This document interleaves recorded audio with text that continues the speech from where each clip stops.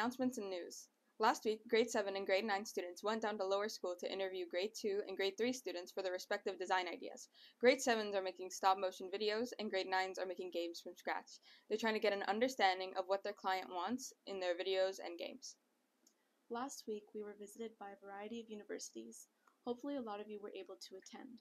Students in grades 10 to 12 can join this group to learn more about university-related events on campus and around Doha. On Thursday last week, the whole school celebrated International Peace Day by wearing white.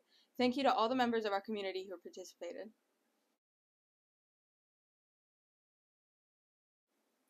Team sports have officially kicked off.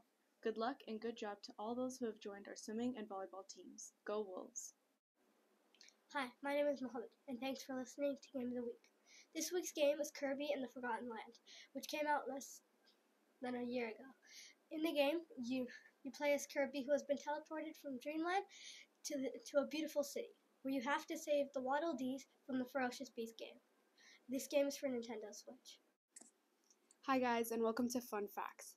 Today's fun facts are about World Peace Day. The International Day of Peace is recognized by 79 countries around the world. The UN encourages a 24-hour ceasefires in places experiencing war on this day. The first International Peace Conference occurred in Paris in 1949, and it used Pablo Picasso's Dove of Peace as its emblem. And since then, people have known the dove as the most recognizable symbol of peace. Thank you guys for watching, and I hope you had an amazing World Peace Day. Welcome to Jokes Week with Alia Daffy. Why was Cinderella so bad at football? She kept running away from the ball. What did the horse say after it tripped? Help, I've fallen and I can't giddy up. What would bears be without bees? Ears. That's all I have for you today, and I hope you have a great week. Thank you for watching our first broadcast of the year. Please join us each week for your weekly news and updates.